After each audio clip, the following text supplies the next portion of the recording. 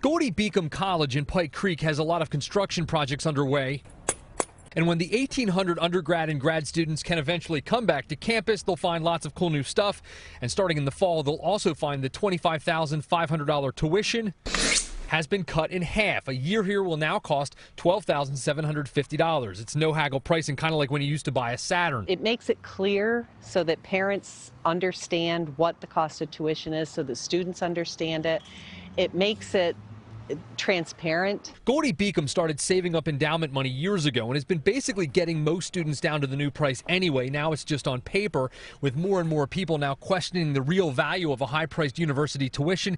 This college is looking to end the shell games some schools play, making students feel like they're getting a scholarship. A lot of colleges do this by taking in tuition money and then giving it back in the form of aid.